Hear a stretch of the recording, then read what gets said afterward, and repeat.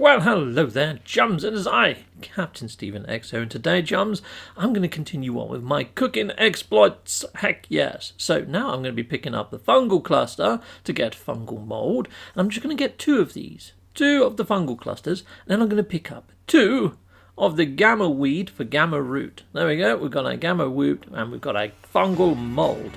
Right, now we're going to head on over to the nutrient processors. So yeah, I'm only going to be doing 4 plants in total. So here we go, let's put the first stack into here. And the nice thing is, these separate into batches of 100, which is nice and easy to separate down. So this is probably one of my favourite and quickest cooking methods. So here we go, I've saved the best till last. Right, so there we go, put the other load of fungal mold in there. And that's turning into those weird things over there. I mean, you can't just split the stack. You have to do it like this first. But don't you worry, we'll get those on the bake, lovely and jubbly.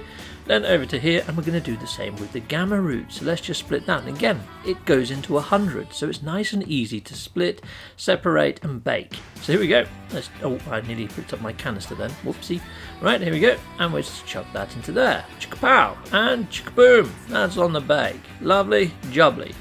Now all we do is we go back and we split the stack from the right side to the left. There we go. And that's going to make 25 fibrous stew. So although that we've got 200 when we first started off, when we're splitting this down we're going to end up with 100 of the fibrous stew. It's not too bad. There we go. Off it goes. Brilliant. And then we're going to do the same again with the gamma root, which is now these bean things. Let's put that over there. Chicka-pow. And we'll put that there, chicka-pow, and yep, fibrous stew. And again, we're going to get 25. So we're going to end up with 100 to turn into good old crony arse over at the next arse. So here we go, let's grab that, put that there, and same again.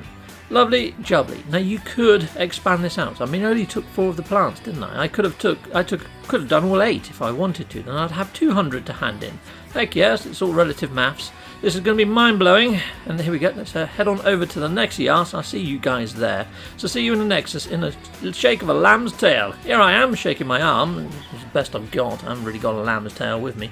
Right, so here we go, I've got 161,000 nanites, and I have 100 fibrous stew. So let's see what nanites we've got after I've turned these into good old crony arse. So I'm going to go into general options. I'm going to make sure my hold to confirm is disabled so I can do this super quick, and I'm going to go into first person mode so my reticle doesn't move every time I hand stuff in, and I don't end up jumping up and down like a grasshopper, because that tends to happen when I'm in third person mode.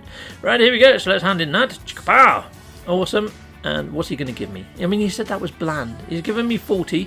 Sounds pretty cool. I mean, this should just be like when I was doing the solar vine. I'll put the solar vine video up at the top right hand corner.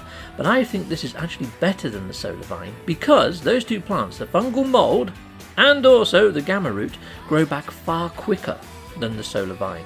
So this is a much better process in the way of, you know, farming, crafting, and cooking.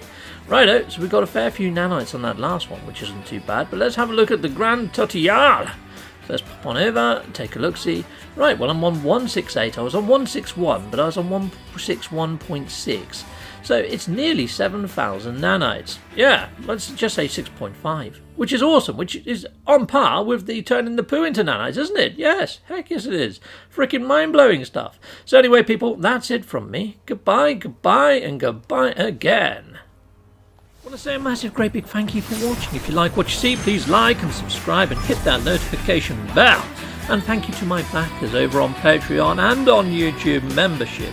If you do want to support this channel, you could just not skip my adverts. That throws revenue down my avenue. Or stay with Captain Steve a little bit longer and hit something on this screen. Heck yes, and there's also merch on this screen now. Awesome!